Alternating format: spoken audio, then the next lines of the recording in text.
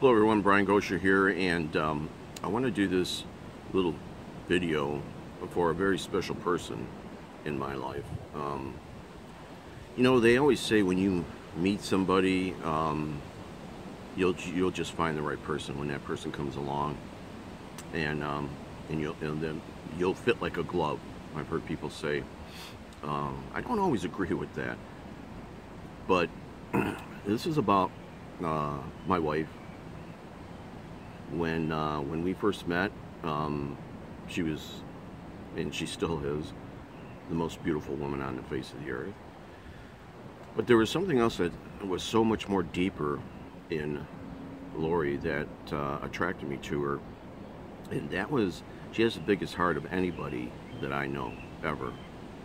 And that was always a quality and characteristic that doesn't always exist in me. And where they say opposites attract, and I think this is where the glove thing kind of comes into play. You don't fit like a glove when you first meet. I think that's something that grows over time. As I look back on my marriage to Lori and my relationship with her, it was great.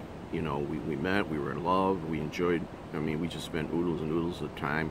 Kind of the same scenario that a lot of people go through. But here's the key, I think, in every long-lasting relationship, and this is where I think so many people miss the boat on, is that when you go through the differences and the difficulties, that's where people run away, because that person doesn't think like I think, or they don't act like I act in this situation. Therefore, those differences are just too much for me, and I got to go and find somebody else. And if that's the kind of mentality you have, you'll be running for the rest of your life, because you will never find anybody that fits you like a glove. It just doesn't exist. So the key is when you find someone and you're just rocking and rolling and things are going great, the storms will come, I'll guarantee.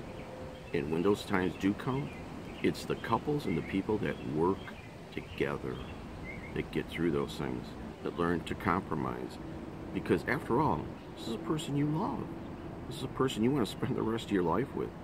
If you run out the back door every time there's a little bump in the road or a little water splashes over the edge of the boat, you'll never make it.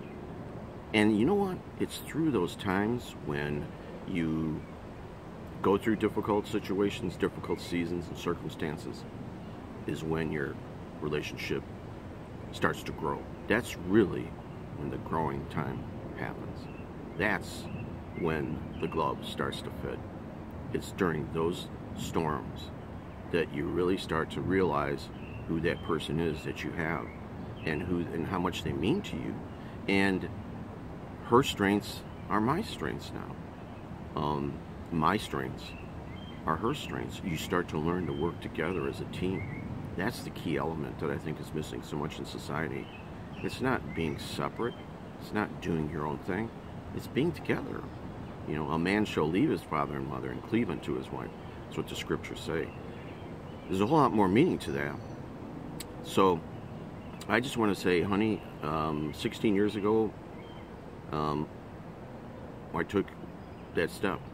We both said I do to each other. We committed ourselves to each other, and it means more to me today than it did back then. So I just want to tell you how much I love you. Excuse me.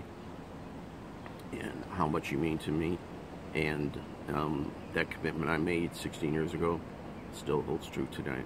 I would do it over in a second.